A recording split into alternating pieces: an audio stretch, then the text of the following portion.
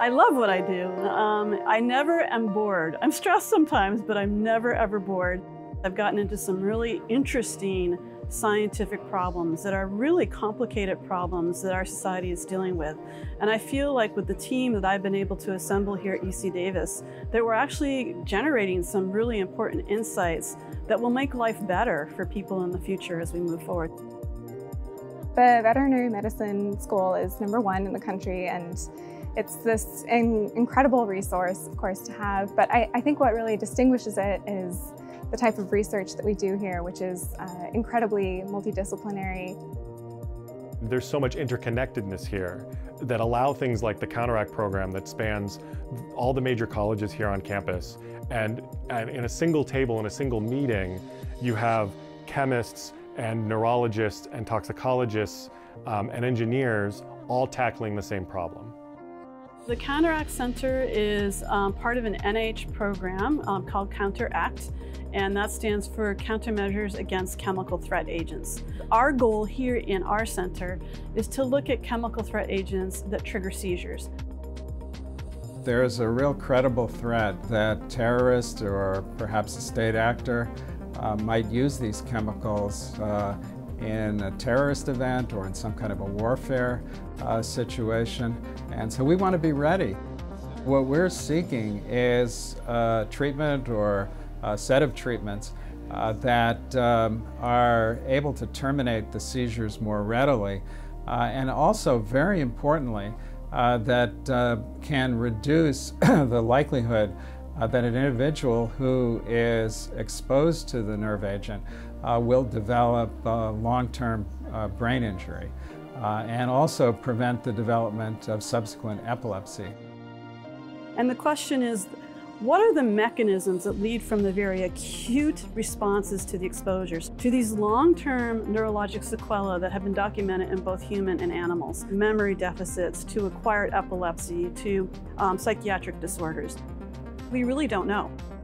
In vivo imaging gives us the opportunity to look not just at a single snapshot in time, but to be truly longitudinal and look at the same animal repeatedly over time. So you have this insult with the organophosphate that causes brain injury, and that persists and it lasts a long time. And we're trying to identify and develop new therapies that could reduce that injury. And the only way to really know how well we're doing is to know how the animal is going to do in the long run, and also to see how is it going to do along the way.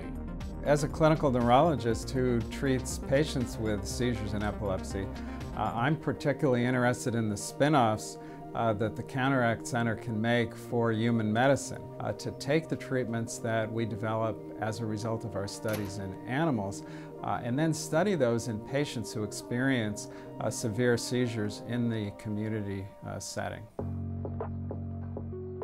These are very complex problems. My training is in cell and molecular neurobiology, so I understand what's happening at the cell and molecular level in the brain, but I don't have the expertise to really understand what are the exposures I should be modeling in my laboratory. So this is why it's critically important that we reach out to exposure scientists. And so traffic-related air pollution, or air pollution in general, is a really great example of this. The idea really started because there had been studies in humans showing that exposure to air pollution affected the brain in various ways, so both in neurodevelopment as well as in neurodegenerative disease and Alzheimer's.